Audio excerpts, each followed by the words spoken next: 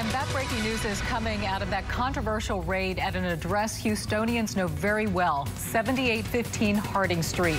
2 homeowners killed in that HPD drug operation. Now, the big development we're following tonight, 3 people facing federal charges, 2 police officers and a civilian who dialed 911. All 3 were taken into custody by the FBI with support from HPD, and all 3 have now made their first appearances in federal court. A lengthy indictment lays out the case about how what happened can be tied to them. We have live team coverage for you tonight, beginning with Brandon Walker, who was inside that federal courtroom today. Brandon?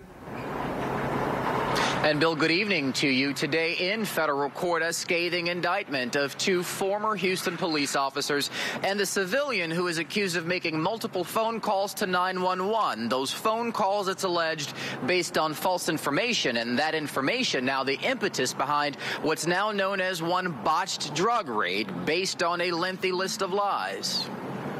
In all, 9 counts of federal offenses, piecing together a case against the 3 accused of lying about what went down behind the front door of 7815 Harding Street in January. It is a compelling tale of at least 1, perhaps 2 rogue police officers who were unable or unwilling to do those very functions that we count upon the thin blue line to perform every day.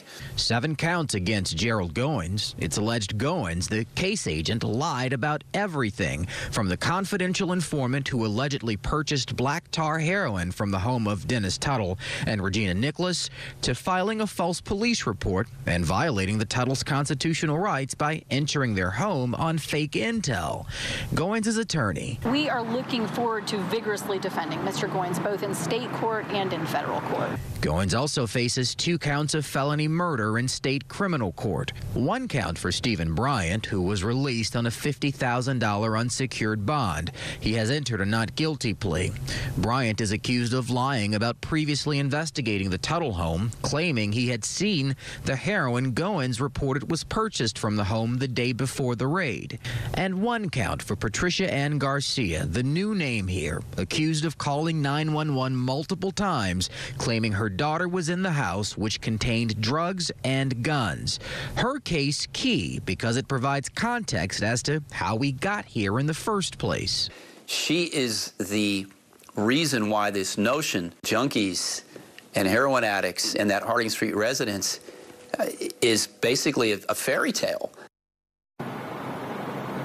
Garcia, the only one of the 3 not charged in state court. That could change as there is an open investigation there, but right now she only faces a charge here in federal court. She will remain in custody at least through tomorrow when a detention hearing is scheduled. Goins will be held through at least Friday when one is scheduled for him.